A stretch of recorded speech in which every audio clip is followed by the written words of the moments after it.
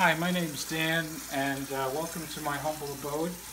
We're making an old Sicilian recipe of artichokes, the old world way. We start out with a beautiful hand-picked artichokes that I personally hand-picked.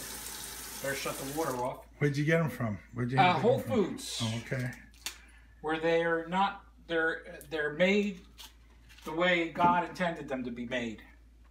And what we do, as you can see, these have already been started, is we cut the bottoms and then we cut the tops. Okay? Let me get these out of the way.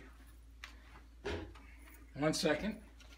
Now, as you can see, I cut the tops right off. You know, you want to go take it down to almost the bottom level of leaves. Okay?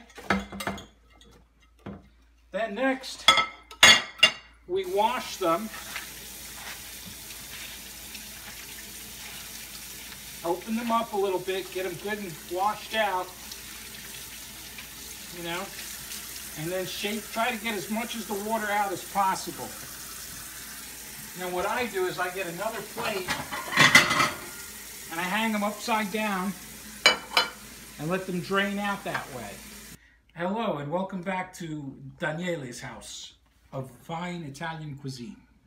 Today I showed you how we cut and clean the artichoke. Now comes what the really important part of making this artichoke taste fabulous. First, before we begin, I want to explain I always use plain breadcrumbs, okay? Maybe it's because my mother, who lives in Italy, showed me that's the way to do it. And that's the way I do it. So we start out with a nice bed of plain breadcrumbs. To that, we add a little bit of salt, a little bit of pepper, some fresh chopped parsley, okay? And some Reggiano Parmigiano cheese that we put on top. And then 4 nice big cloves of garlic, freshly chopped, put over the top of that. But before we begin mixing that, we have to finish prepping the artichokes. Now, the artichokes have been draining in this plate.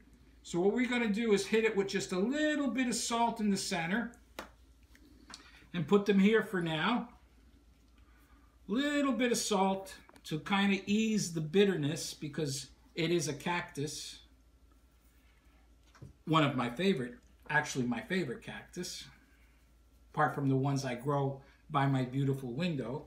As you can see, I have 2 cactuses in my beautiful basilico. Okay. And stained glass picture of Monroe.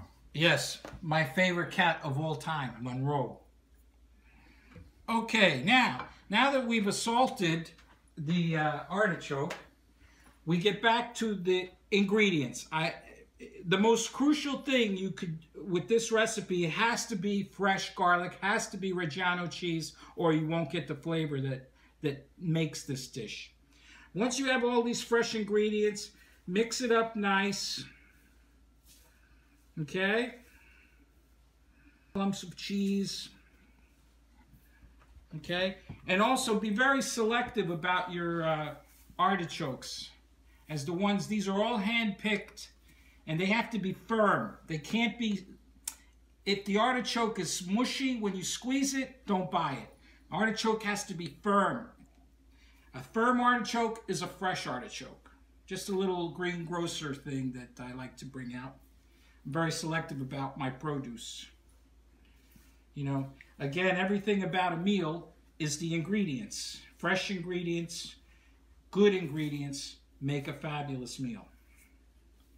Okay, now that we've got our breading just right, we get back to these beautiful artichokes and we kind of open them up a little bit and we take a good handful and just start pouring them in.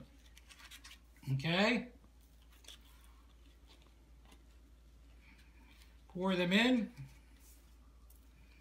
Like that, kind of spread it with your hand so you can get it in, because the more we get inside, the more flavor we'll have with each artichoke. And make sure you get those chunks of fresh chopped garlic. Remember, don't ever substitute fresh chopped garlic for powdered garlic powder. You'll never get the flavor, and it won't come out right. It has to be fresh chopped garlic, okay? And as we do that, we'll slowly put them in the Dutch oven, I like to call it. Okay, we're back. We've taken all the artichokes, cleaned them, washed them, cut them, salted them, and we've stuffed them with the ingredients I've shown you. And you can see they're nice and stuffed. Now the final touch, once you stuff them in this makeshift Dutch oven, is how I prepare them, is you put just a little bit of olive oil on top of each one at the very center, okay? A little bit of olive oil in each the top, okay? And once you do that, I put a little bit on the bottom too, and the three sides, like the three corners of Sicily, okay? And then we hit it with a little bit of water, just about, I would say about a little bit more than a quarter off the bottom of fresh water. Filtered water. Nothing but the best at the Leonardi household. Because the water is actually what's going to cook them. So as you can see, we've oiled them. We've put water about a little more, about a third of the way up. And they're ready to be covered and closed. Okay? Now we take them and we put them over the fire. Just like at a festival. Yes. Hi, we're back. And as you can see, Daniele's artichokes alla Siciliano is almost ready. You can see they're getting very tender and the water's almost gone. Most of that went into cooking these beautiful artichokes. So now we're going to take it from medium and knock it down to low. Not actually low all the way, but about medium low. And just let that simmer down for about another 15 minutes. It'll be ready. Okay, we're back and we're finished. As you can see, they're fully cooked and ready to eat. And there you have it. Mama's carciofe. Okay? Buon appetito e mangia.